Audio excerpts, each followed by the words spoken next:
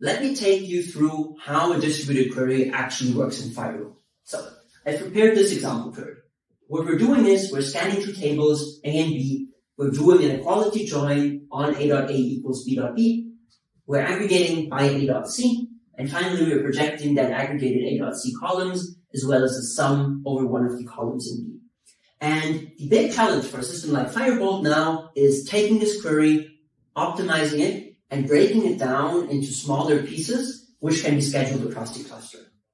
And let's quickly talk about the cluster or your engine in Firebolt. So in this case, we have a 4-node engine. Okay? This means there's actually 4 physical EC2 instances which are going to power your query. And at the bottom of the stack, you have AWS S3, right? And if you're durable object storage, meaning at rest, all your data is stored there.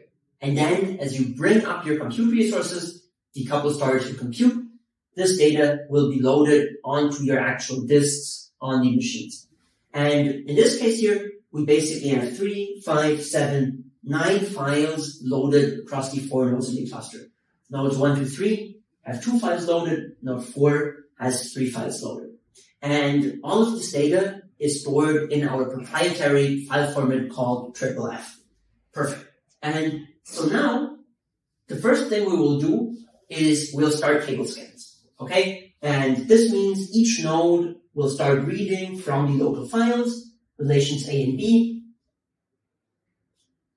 and start processing.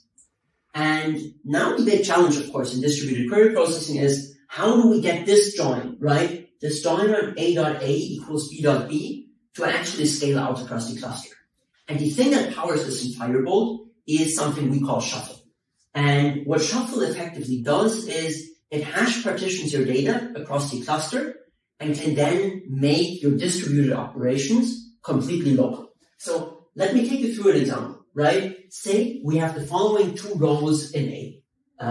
So we have our relation A, columns A.A, and then columns A.C we will need later.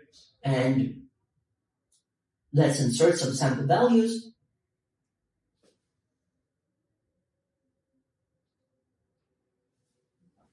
Say for B, where we need B.B and B.D for the sum later.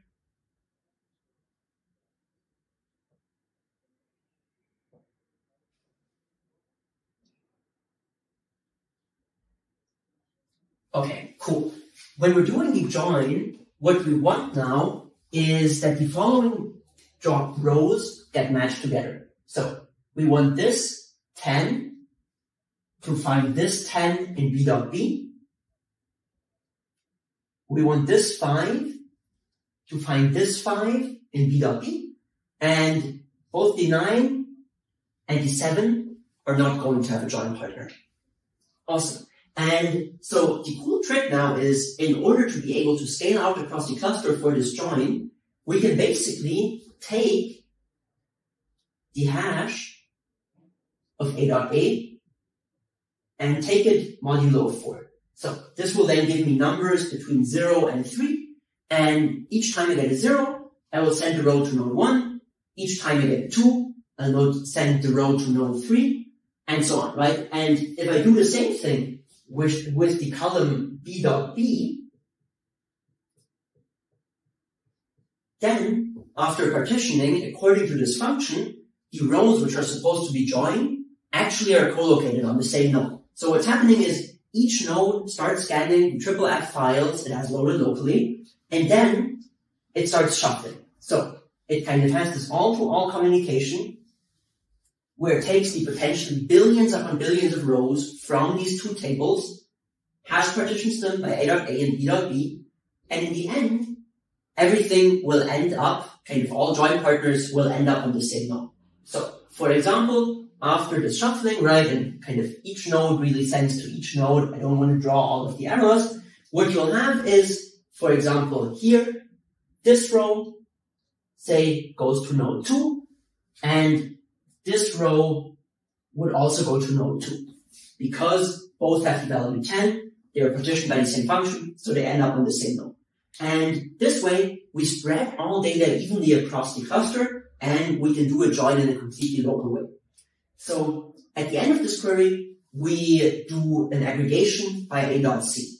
And now we do the same thing again. But this time, we partition by a.c. So in this kind of final stage of the query, we would compute after the local join, the hash on a.c, take it again modulo 4, and now all the rows which are supposed to be aggregated end up on the same node, get aggregated locally, and we return the correct result.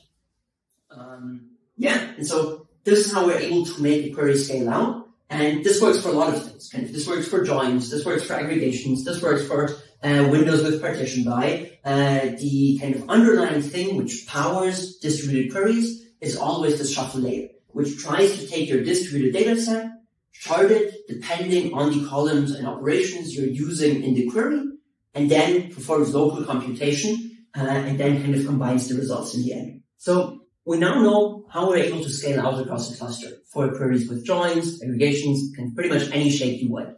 The important thing, however, is we need the engine to be blazing fast, right? Kind of your queries should come back as fast as possible. And for this, we really need the different layers of the system to kind of interact and work well together. And what I want to show you is how this works coupled with the sparse indexes that Firebolt has. So I talked earlier about this proprietary FFF file format, and I want to go into depth and tell you more about what's actually going on here.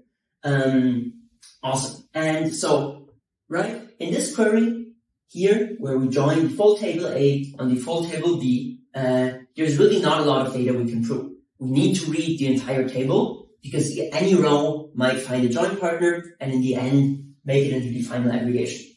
However, for a lot of the queries, this doesn't have to be the case, right? You might, for example, have a filter here where a.a equals b.b and let's say a.name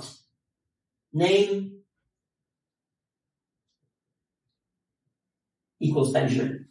And in this case, we can use the additional predicates in order to actually scan less data.